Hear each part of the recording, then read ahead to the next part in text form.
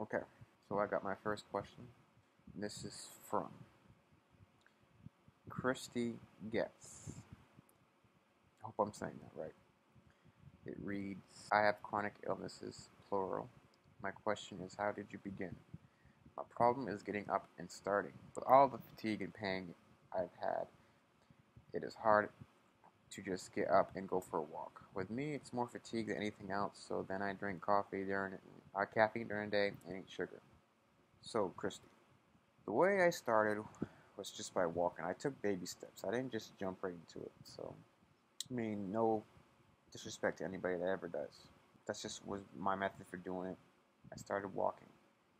Started lessening my portions. I started just basically doing what I can do until I got used to it. And that took 8 months.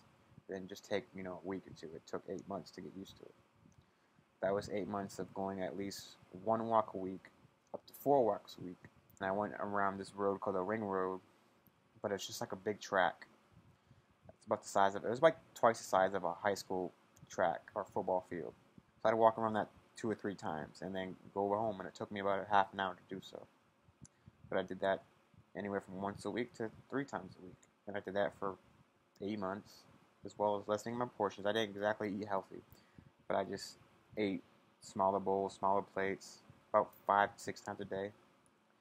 And I lost 40 pounds just doing that. I understand with the chronic illness part of it, you have to just try.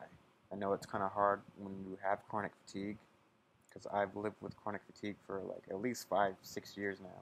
And I've lived with the chronic illnesses I've had, including IBS, since like 1999. But I wasn't diagnosed until 2009. That's basically how I began, and that's how I think everybody with a chronic illness should begin if they want to, be healthy. You just got to do what you can. I know some chronic illnesses are worse than others, so you just got to try. As for the fatigue part, I mean, you could use a pre-workout, but I'd only take a half a scoop or a fourth of a scoop, not a whole scoop, because you're not doing something really vigorous to help you get, a little bit of energy. You can use caffeine, but use like natural caffeine, like green tea or caffeine.